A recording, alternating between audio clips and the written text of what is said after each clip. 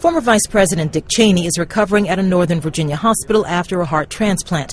That word from his office. The 71-year-old has a long history of cardiovascular problems. He's recovering at the intensive care unit of Inova Fairfax Hospital outside Washington, D.C.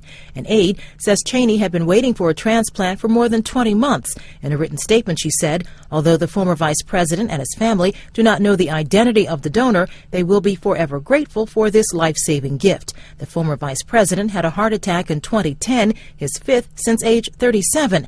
After that attack, doctors operated and put in a small pump to help keep Cheney's heart working. Carlotta Bradley, The Associated Press.